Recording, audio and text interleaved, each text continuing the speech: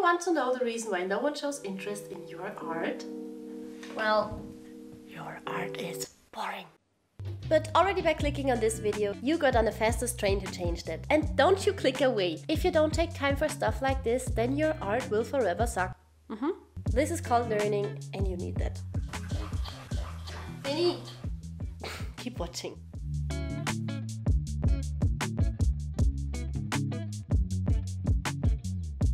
I will show you 5 tips to level up your artwork in just a head turn. Oh, and here's a little secret. I actually have 6 tips to share with you, and the 6th is my favorite. Be sure to stick around until the end.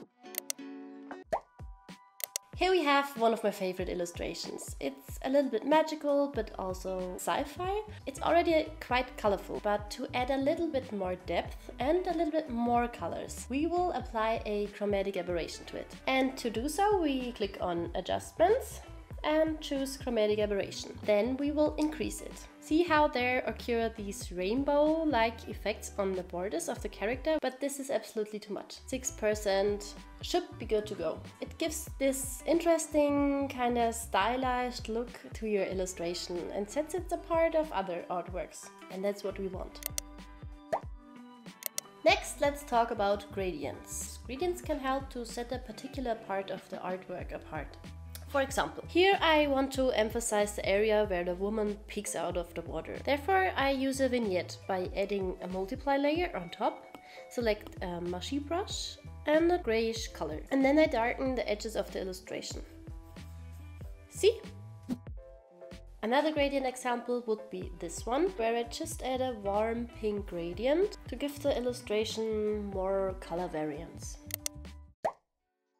Another way to add interest to your illustration is by incorporating a structure, something like noise or maybe a paper texture. That can help to make it look more like a vintage style or even like it's made with traditional art. Okay, for example, this illustration, also one of my favorites, some might argue that it looks quite digital. There are some areas that look flat, or I don't know what they think, because I like it, but many don't like it. That's the reason why we will add some noise here. By adding a new layer on top that we set on overlay. And then we go to adjustments and search noise.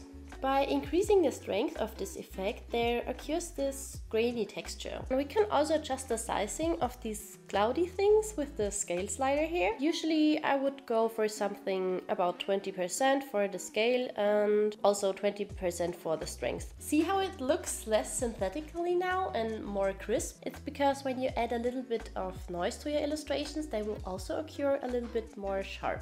If you want to go even further than just noise, then you could implement a paper texture or a paint texture. Just go to Google and Google paper texture, or I saw some great ones on Etsy as well. But today I will go for one from Pexels. However, they are royalty free. This one looks interesting. In your drawing program, import that picture and arrange it that it will fill in the whole canvas. Maybe you have to duplicate it like me here to create a filling but also even structure. And now the magic trick. Set that layer on multiply mode and then lower the opacity to your liking. Nice, huh? Looks like I've made this illustration with real colors on watercolor paper. Now let's talk about blurring. This technique involves selectively blurring certain parts of your illustration to focus more on the focal point. This artwork here is actually a bit older one, but it's perfect to show you what I mean. In the adjustment section, I choose the perspective blur function and then the function with the brush to only select specific areas. When I start blurring parts of her hair like this, here and there, then we suddenly start to draw the viewer's focus more on her face, what we want. We could even go further and add a background, which is in this case very detailed and therefore distracting. That's why we will completely blur it.